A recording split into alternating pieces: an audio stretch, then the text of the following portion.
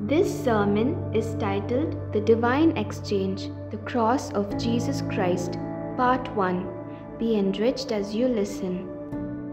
All right, so we are approaching this time of the year that we typically say Good Friday and Easter.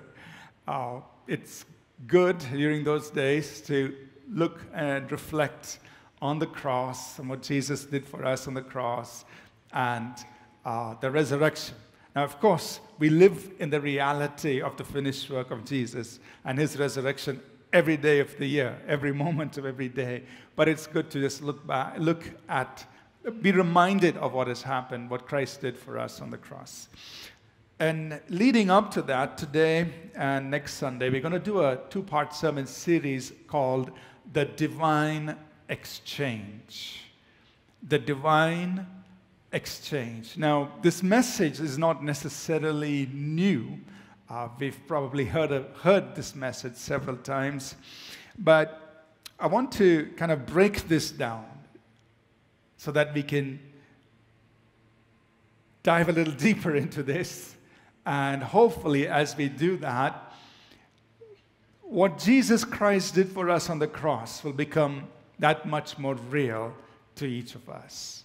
And I also want to emphasize a little bit more on the application of what he did for us. So it's probably spend more time doing that. Now, just one word here. A lot of what we're saying is backed up by Scripture. We will not have time to turn to all the verses on a Sunday morning because we have only 40 minutes or so, but we will make all of this available to you. The sermon notes are already available, but the Scripture reference and all of that, we will make it available to you so you could go back and look at it in depth if you wish to do that. But we'll be just giving the essence of these things. The story of the Bible is really a story about God coming after us, men, people. We, in our own rebellion, wandered away from God, but God comes after us. And in coming after us, God did something that really astounds us, it shocks us. Almighty God, who is holy and who is perfect, he stepped in to where we were. He stepped into our place to become what we were so that he could give to us what he wanted us to have. And so we want to begin with this verse which we quoted earlier, 2 Corinthians chapter 8 and verse 9. The Bible tells us, "For you know the grace of our Lord Jesus Christ." Think about how gracious Jesus was. "That though he was rich, yet for our sakes he became poor, so that we through his poverty might be made rich." Now, the context of that verse, we will come back to it next Sunday towards the end of the sermon. But I want us to look at it from the big picture perspective for now. What is it saying? He was rich, but he became poor. He chose to become something that we were, but he was not. He was rich, but he chose to become poor. So that through what he did in becoming poor, we could have what he had. And this is what we call as the divine exchange. He became what we were so that we could have what he had. The divine exchange.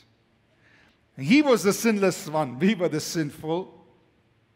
He was the obedient. We were the disobedient. He was the faithful. We were the unfaithful. He was the beloved. We were the condemned.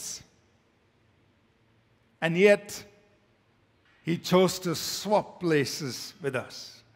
So the cross of Jesus is this one moment in time where Almighty God swapped places with you and me. So I'll take your place. I'll become what you are because I want to give you what I have. And that's what happened on the cross. And so we can capture it in these words. For our eternal death, He gave us eternal life. For our guilt, He gave us forgiveness. For our sin, He gave us righteousness. For our cursing, He gave us blessing. For our judgment, He gave us favor. For our rejection, He gave us adoption. For our sickness, He gave us healing. For our brokenness, He gave us wholeness. For our shame, He gave us glory. For our oppression, He gave us dominion. For our slavery, He gave us kingship. For our hell, He gave us heaven. For our poverty, He gave us His provision. This is the great exchange, and this was all orchestrated by God Himself. Amen? A to Z, start to finish, God said, I'll do it for you. And then He said, here it is. My grace, my mercy, I'm giving to you. You just have to receive it by faith. Receive it by faith. And so I want to break this down a little bit. Talk about each of these. And then emphasize the application of it, because I believe God wants us to live in what He did for us. What is the use of paying such a great price if all we do is sing about it, talk about it, but we don't live in it? That would not satisfy the heart of God. He would want us to walk in the fullness of what Christ gave to us, and then He would be satisfied. So, for our death, He gave us eternal life. The first thing. We'll cover a few today. We'll do a few next Sunday. So we have eternal life through His death. So the understanding is quite simple. We were the ones who sinned. The result of sin is death. The soul that sins will die. Sin is threefold. It is a separation from the life of God. It is physical death. And it is eternal death in hell. So the Bible says in Hebrews chapter 2 verse 9 that He tasted death for every man. Where we were, He stepped in. We were the ones who were guilty. We had the sentence of death on our lives because of sin. And He stepped in and said, I'll take your death. I'll take it. He didn't have to. His life. And can you imagine the one who is life? He said, I am the resurrection and life. I am the life. The one who is the life being inflicted with death. And He said, I'll do it for our sakes, for your sakes. I'll do it. So that through what He did, He could offer us eternal life. And so we know the scripture, Romans 6:23.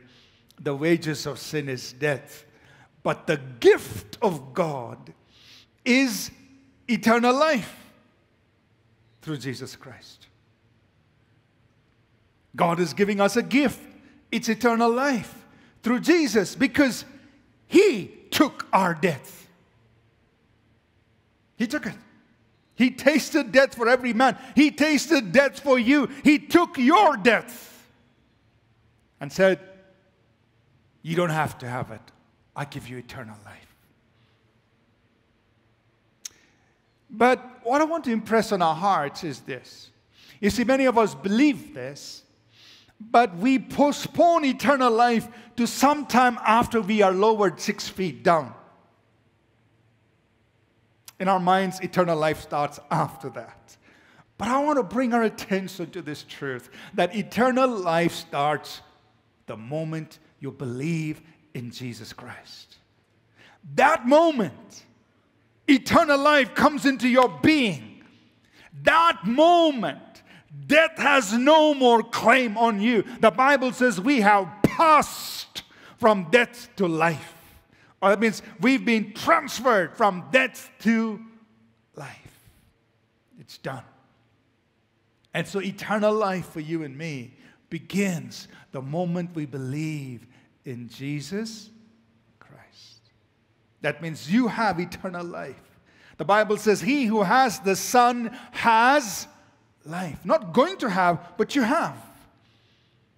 John wrote, he said, I'm writing this to you that you who believe in the name of the Lord Jesus Christ, that you may know that you have eternal life. You have eternal life. So let's say this together. I have eternal life. But I want us to understand, what does eternal life in you do? Is it only a preservation for heaven? Or does it matter here and now? I want us to understand it matters for us here and now. How does it matter? John chapter 1 verses 4 and 5. John writes, he says, in him was life, and the life was the light of men. In him was life. That life is in you. And what does it do for you? It fills you with light. Next verse, verse 5. And the light shines in darkness, and the darkness cannot overpower it. That means eternal life in you dispels darkness out of you. Here and now. So let's say this together. Eternal life in me. Come on, say it like you mean it. If you don't believe it, say it like you believe it. Eternal life in me dispels darkness out of me. Because the Bible says his light is the life, is the light of men. That means it fills men with light. His life in you fills you with light. You are a bright person. And his life in you, his light shining in you, dispels darkness out of you. His light shines in darkness, and the darkness cannot overpower it. What is darkness? In the scriptures, darkness represents two things. It represents the world, and it represents the works of Satan, demonic works. That means eternal life in you is driving out darkness out of you. Nothing of this world and nothing of the devil can overpower you, because you've got the life of God inside you. You've got eternal life in you. Amen? So eternal life is not, okay, I am going to go to heaven. Yes, you are. But eternal life in you is doing something in you right now. It's dispelling darkness out of you. Amen? And so you and I need to believe it. Of course we are in darkness. Of course the world around us is in darkness. And of course the devil around us is in darkness. But even he tries to crawl into your life and try to turn off the light, put darkness in you, you say, no, his life in me is the light of me. His life shines in me and drives darkness out of me. I will not tolerate any sin, anything of this world, any work of the enemy to dominate my spirit, soul, or body, because God has given to me his eternal life, and Jesus Christ tasted death so that I could have life, so that you could have life. Amen? One more thought. In John chapter 10, verse 10, Jesus said, the thief comes to steal and kill and destroy. But I have come that you may have life and have it as much as you want, abundantly. So look at the context. He's saying the thief is coming to do something to you, but I've got an antidote. I've got a big answer for it. I've given you life, and this life in abundance, and this life undoes, or it reverses everything the thief comes to do. Meaning eternal life in you is going to keep the devil from stealing, killing, and destroying. The thief comes to steal, kill, destroy. But he says, I'm giving you eternal life. Now, what's the point of having eternal life and the devil coming and stealing, killing, destroying? I have eternal life, but the devil stealing, killing, destroying. Hey, the whole purpose of him giving you and me eternal life is so that the devil cannot steal, kill, and destroy. It's coming in answer to what the devil is doing. And this is God's answer, my eternal life in you. And you can have it in abundance. Amen? So eternal life in you makes sure that no matter what the devil does to steal, kill, and destroy, those things are nullified. They will not prevail. Because you've got the Zoe life of God. You've got the eternal life of God in you. Amen? So let's say this together. God's life in me reverses everything the devil does. He cannot steal, kill, or destroy. Amen? You have eternal life. Believe in what Christ has given you. Believe in the life of God in you. Second, I've got to move fast. We could spend a lot of time on each of these. The second thing, through the divine exchange, what is ours? We are forgiven through Him being made guilty. So, as we said, we were the ones who sinned. And sin has to be paid for. God is a righteous God, a just God. And there's a penalty for sin. So you and I are guilty before the throne of God. There's a debt that we owe. We are guilty. And not only that, but sin does a lot of other things. Sin separates us from God. Sin blocks the blessings of God. Sin holds us in its cords, enslaves us. All of these things are the result of that sin at work in our lives. So we are guilty, and we also have the consequences of sin. But the Bible says on the cross, and you and I are familiar with this truth, that on the cross, Isaiah 53, 5 and 6, He was wounded for our transgressions, He was bruised for our iniquities. The punishment, the chastisement for our peace was upon Him. All we like sheep have gone astray. We have turned everyone to our own sinful ways. But the Lord has laid on Him the iniquity of us all. So think about this again. The sinless one, He gets into our place. And all our sin, our transgressions, our iniquities are put upon Him.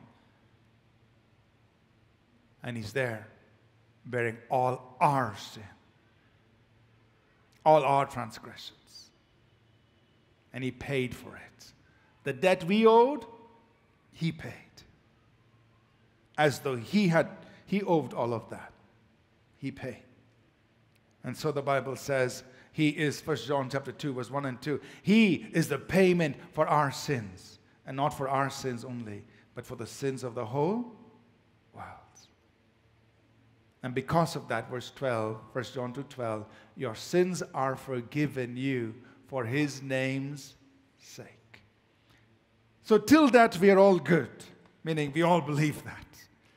I believe I'm forgiven. You believe you're forgiven. But the problem is this: we don't fully grasp forgiveness. And I want us to push us into two things. Two things to think about. You see, when God forgives, He also forgets. The scripture says He things like this. He has buried our sins in the depths of the sea. As far as the east is from the west, so far has He removed our transgressions from us. He says, though your sins were like scarlet, I will wash them white as snow. And He says this, your sins and your iniquities I will remember no more. Now that's an area many of us may not have stepped into. Because though we believe we are forgiven, we keep reminding ourselves. We keep reminding ourselves of our sins. And we want to go and remind God. And God says, I've forgotten. I've already forgotten. And we're reminding God, Lord. God says, I've forgotten. So how about you and I learning to forget our own sins? I'm not saying go back and do all the wrong things. That's not the point. I'm just saying forgive yourself because God's forgiven you. Let it go. It's gone. He's removed your sins. And He says, your sins, your iniquities, I will remember no more. So that's one area I want to encourage us. Maybe somebody here needs to forget because God has forgotten. Secondly, forgiveness means there is mercy on your life.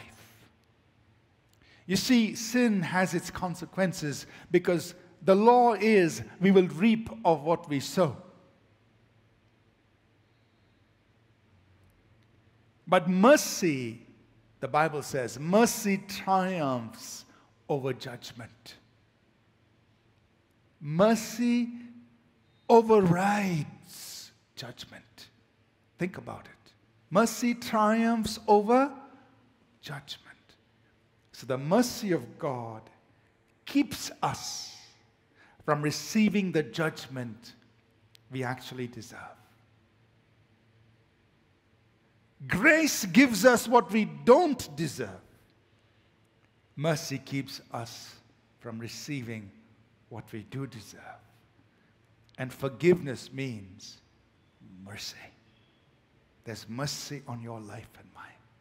Some people are living in the fear of judgment. Not only have they not been able to accept God's forgiveness and forgive themselves, but they're also living in the fear of judgment. But understand, mercy, forgiveness means there is mercy on your life, and mercy triumphs over judgment. I'm talking about here and now in this life.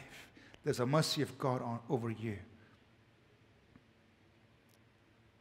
In other words, because of God's forgiveness, you and I don't always reap of what we sow.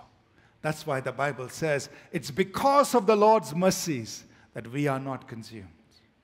Because if all of us had to reap of what we've sown, we'd have been gone a long time ago. But it's because of the Lord's mercies we are not consumed. This is forgiveness. And it was made possible because of the cross, the divine exchange. Amen? Number 3. You say, how many points do you have, Pastor? We'll find out. I shouldn't tell because you might tune off, right? Number 3, righteous through Him being made sin. Now, this is a message the last 2 Sundays we've been dealing with. So, another result of our sin was we had no standing at all before God. God is so holy. We are sinful. No standing. You can't even look at the face of God. No standing in His presence. The Bible says that sin was such a barrier between God and us that He even couldn't hear our prayer. No standing before God. But this is what happened on the cross. the place of divine exchange. 2 Corinthians 5:21. He who knew no sin was made to be sin for us, so that we should become the righteousness of God in Christ. We've been talking about this the last 2 Sundays. So try to think about this. The one who knew no sin, he stepped into your place and mine, you and I, and if you want to imagine this, you and I were the ones with dirty, filthy rags. And God takes our dirty, filthy rag and puts it on Jesus, so that he could take his pure white robe and put that on you and me. That means right now, as a believer in Jesus, you are clothed with a pure white robe of his righteousness. You don't have a dirty, filthy robe anymore. That was taken away on the cross. For many of us, in our minds, we are in somewhere in between. We agree, okay, I don't have a dirty, filthy robe, but my robe has been laundered. It went to the washing machine, came back. There's still some dirt on it. So we think like that. But I want to help change your thinking. You don't have a robe that went into the laundry machine and came back. You have a robe that never knew sin, because you have a robe of his righteousness.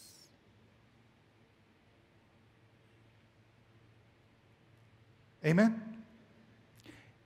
Him who knew no sin, he made sin for us, so that we should become the righteousness of God in him. You have a robe of righteousness, God's righteousness. Amen? And that's why you and I can go into the very presence of God.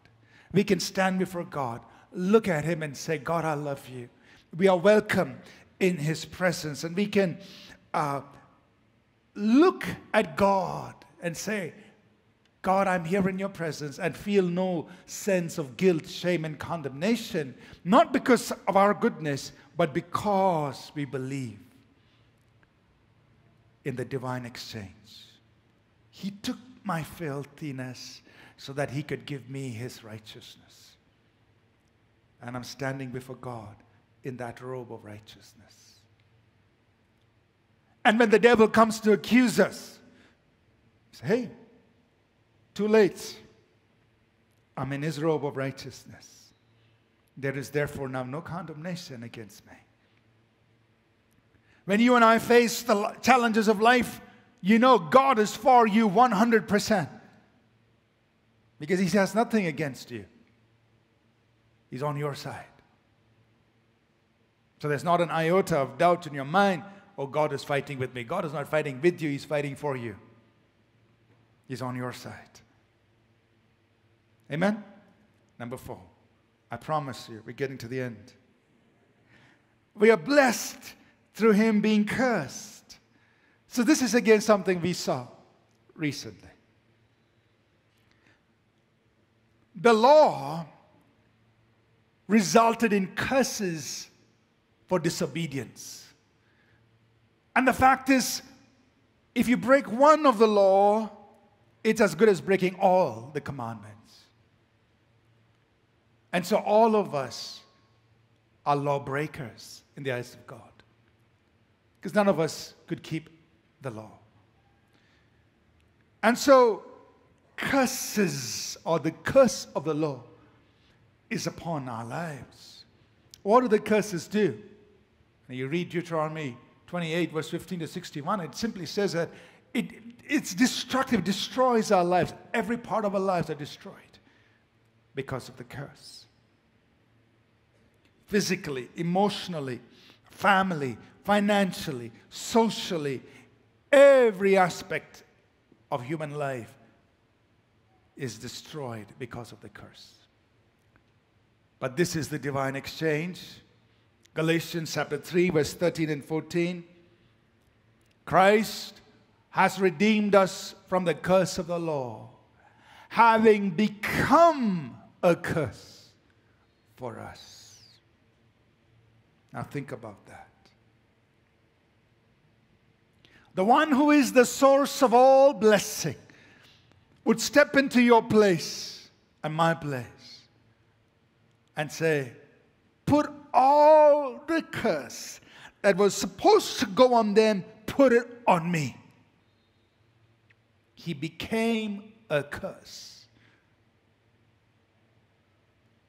Why? So that the blessing of Abraham might come upon us, Gentiles.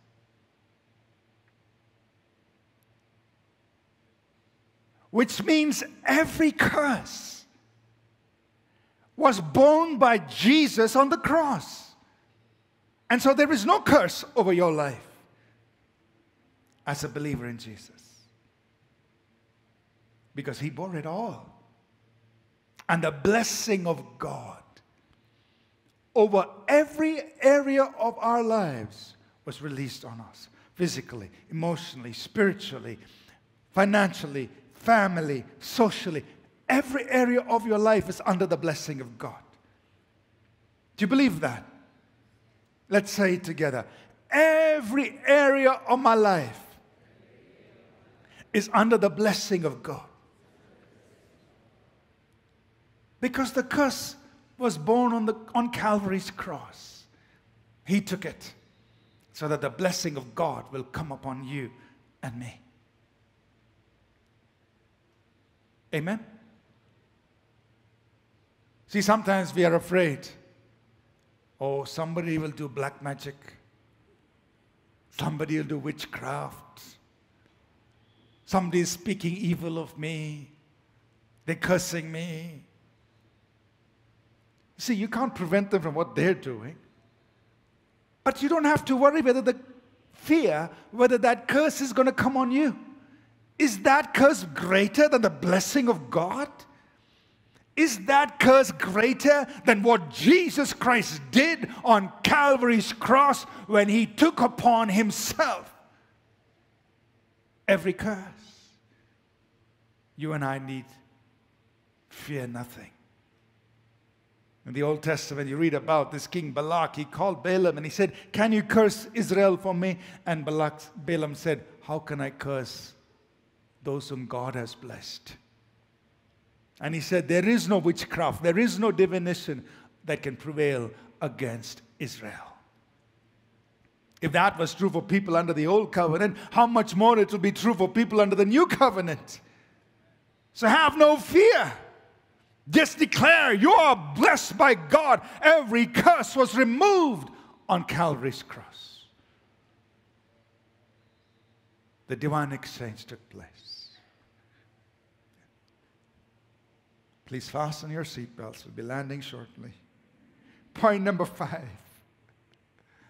We are favored through him being condemned. All of these trace back to the root issue of sin. Sin at work in our lives put us in a place of enmity with God. If you're going to be on the opposite side of anyone, it shouldn't be the opposite side of God. But that's where we found ourselves. We were enemies with God. And the Bible teaches us that we were people who were living according to the flesh. And if we live according to the flesh, we cannot please God. Just cannot. So we had a problem. Even if we wanted to, sin so dominated our flesh, we couldn't even get ourselves anywhere close to being pleasing to God. We were enemies with God.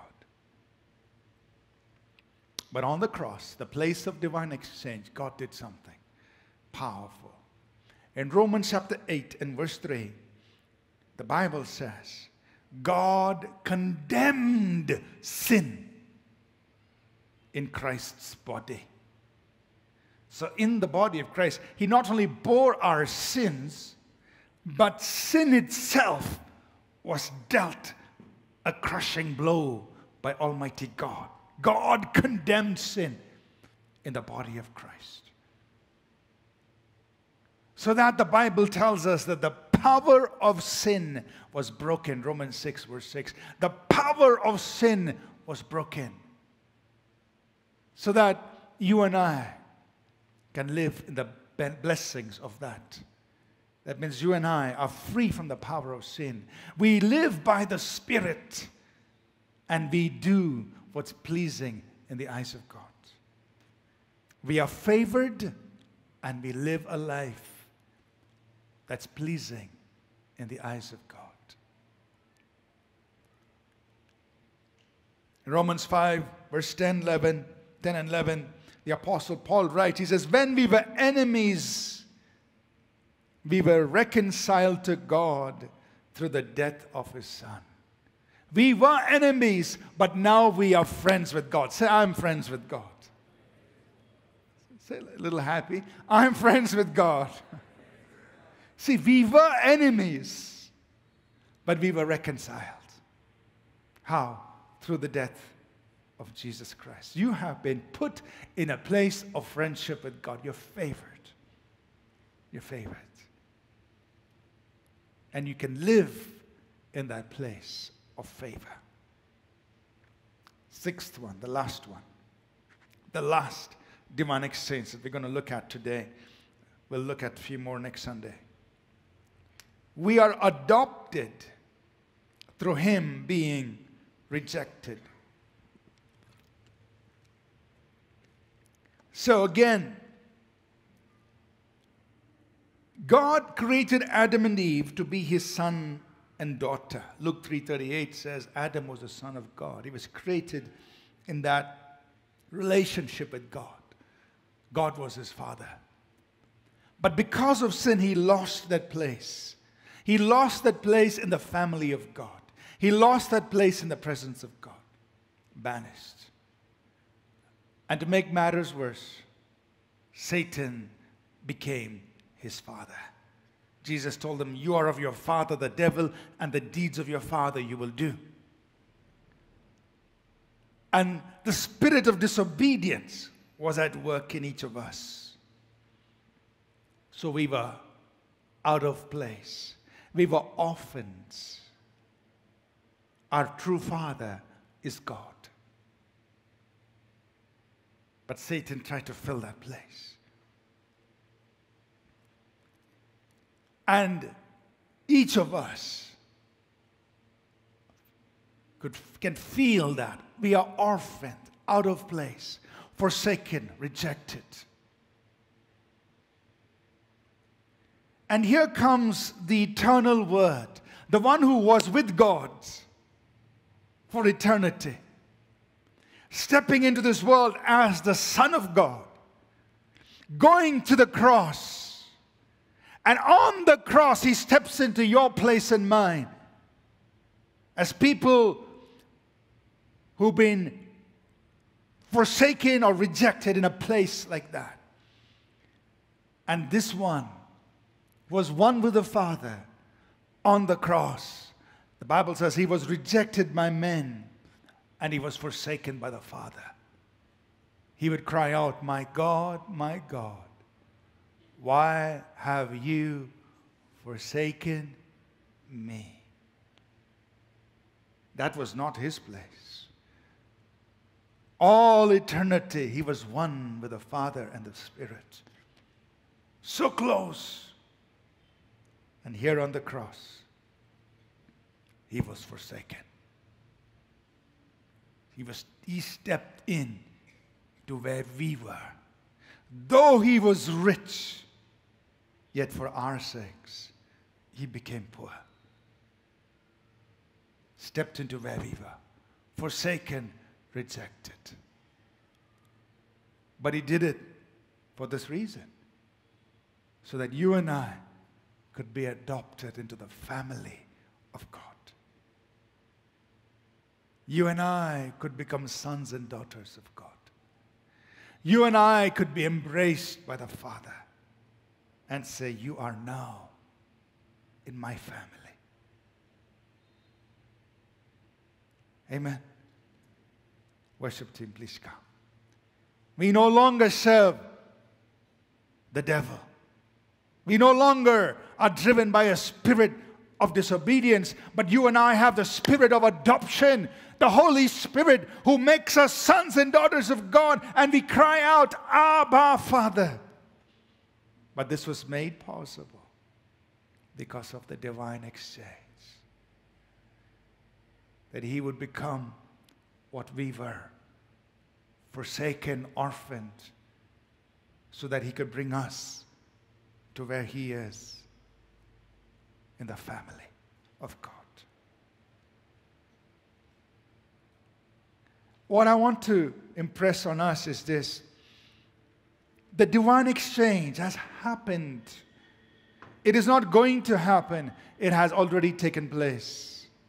And you and I are beneficiaries. We should live in the reality of what Jesus Christ has already done for us. Live in it, because he finished the work. Live in it. I'll just quickly review these 6 exchanges we spoke about today. We'll continue this next Sunday. Let's say this together. We have eternal life through his death. All right, let's say it together, all right? We have eternal life through his death. We are forgiven through him being made guilty. We are righteous through him being made sin. We are blessed through him being cursed. We are favored through him being condemned. We are adopted through him being rejected. This work is finished. It's done. Every blessing of the cross, every provision is yours and mine to walk in. Amen?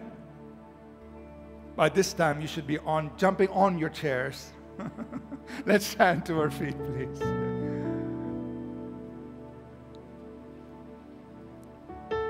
We want to thank God. Lord, thank you for the divine exchange. That the God of glory would step into our depraved state, our poverty-stricken state, becoming what we were, taking our place for our sakes, so that through what he did, we could receive only what he could give. Only what he could give.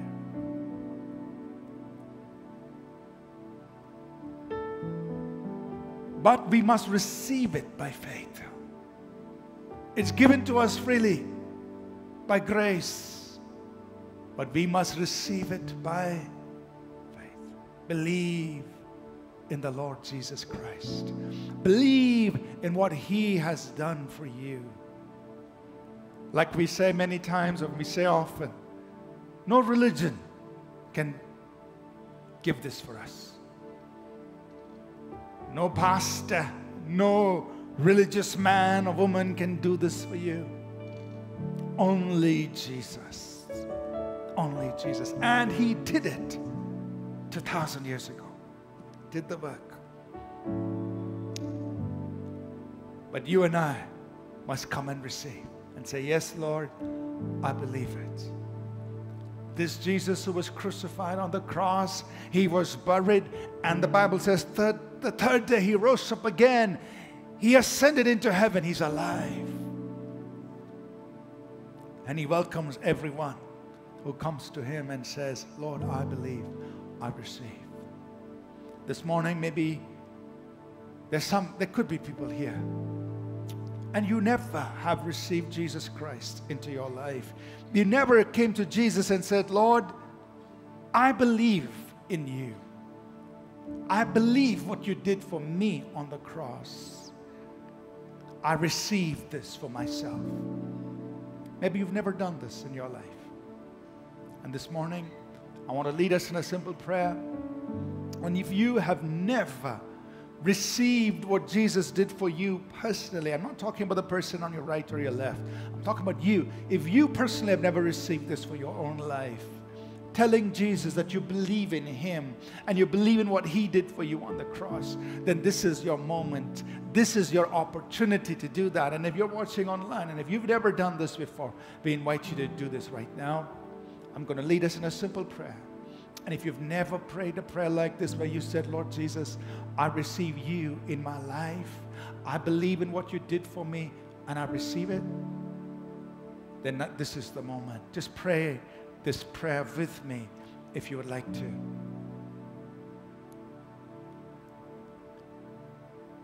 If you've never done this before, you could say this with me. Lord Jesus, I am a sinner,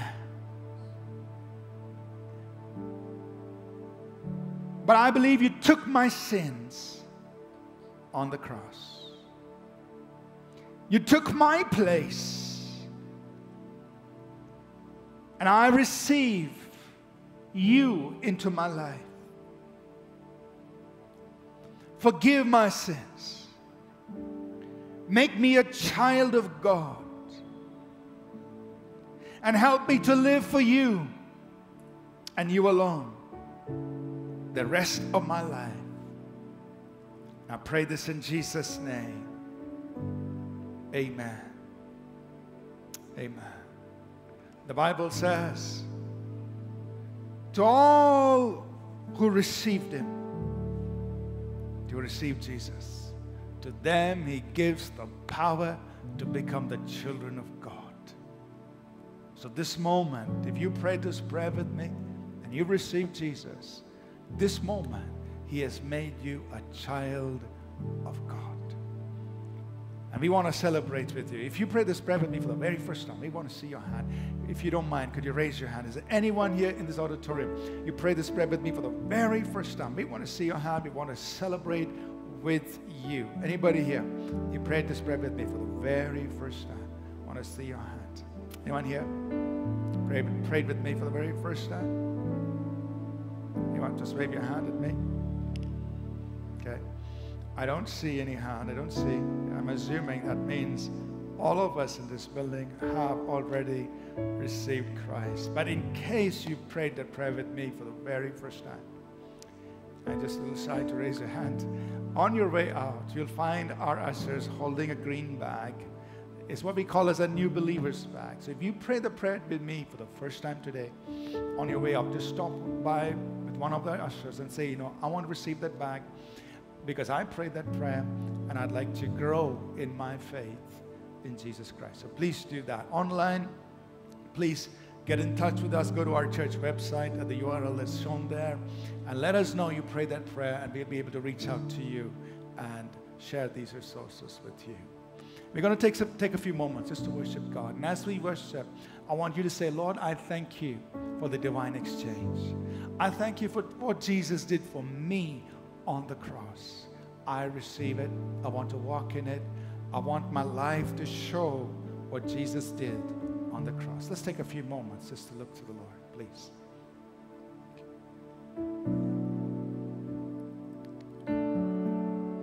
Jesus, we praise you, God. We praise you. We worship you. And you deserve the glory and the honor. Lord, we lift our hands and worship as we lift your holy name. You deserve the glory and the honor. Lord, we lift our hands and worship as we lift your holy name. you are great. You do miracles so great. There is no one else like you. No one. And there is no one else like you. For you are great. You do miracles so great. And there is no one else like you.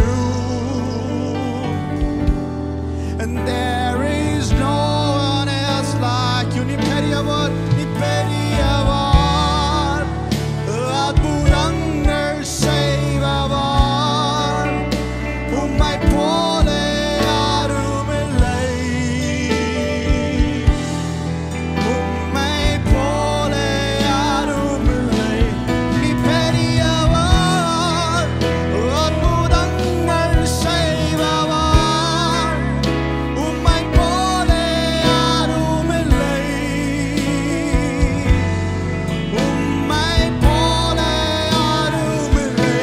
For you are great, and you do miracles so great, and there is no one else like you, nobody like you, and there is no one else like you. For you are great, and you do miracles so great, there is no one else like you, and there is no one else like you. For you are great, and you do miracles so great, there is no one else like you, and there is no one else like you. Amen. Let's take a few moments to pray together.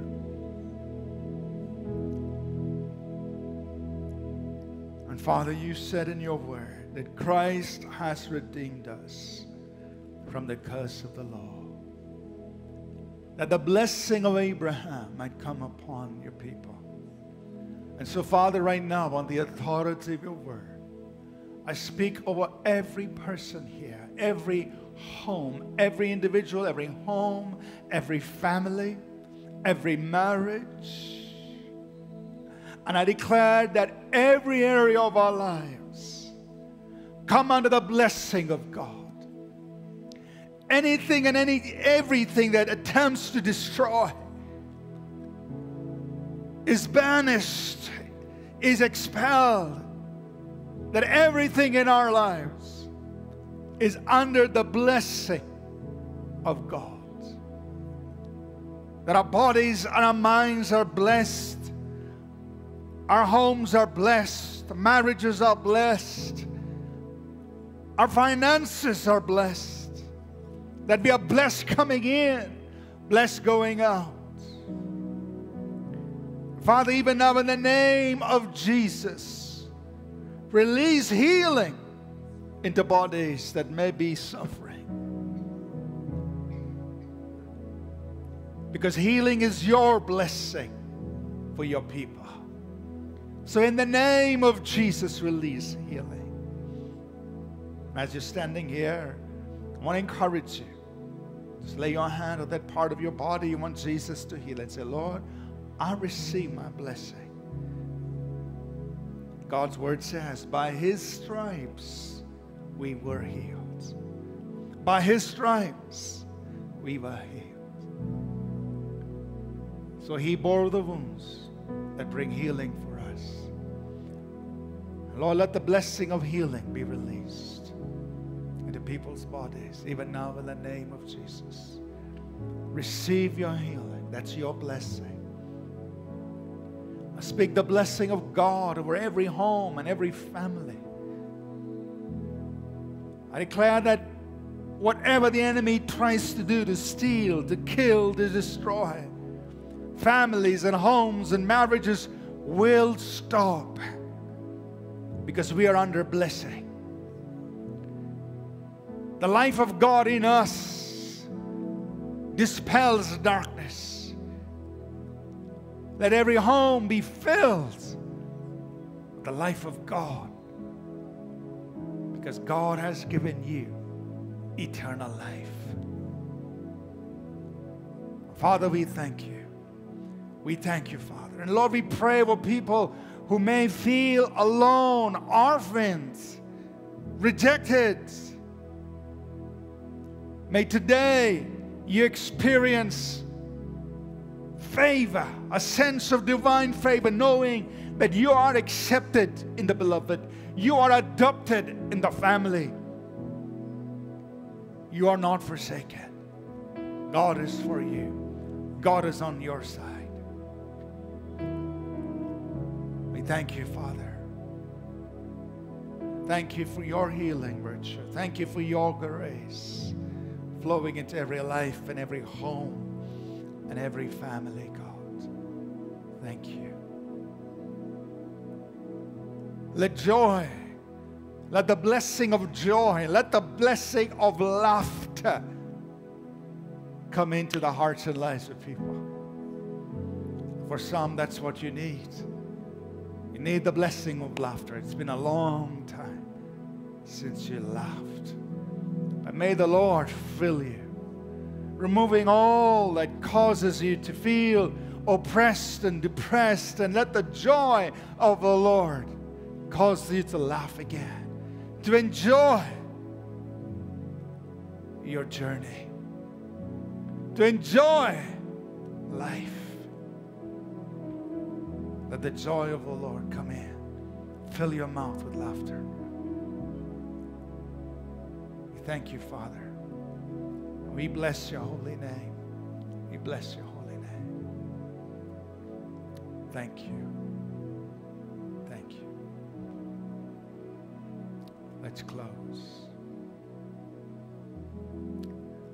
The grace of our Lord Jesus Christ, the love of God, our Heavenly Father, and the sweet fellowship of His Holy Spirit be with each of us always. In Jesus' name. And everyone said, amen, amen, amen. Thank you for listening. We trust this message was a blessing to you. For more free resources, including sermons, sermon notes, and books, please visit apcwo.org. For information on APC Bible College in Bangalore, visit apcbiblecollege.org. Do remember to download the All People's Church Bangalore app from the Apple or Google Play Store.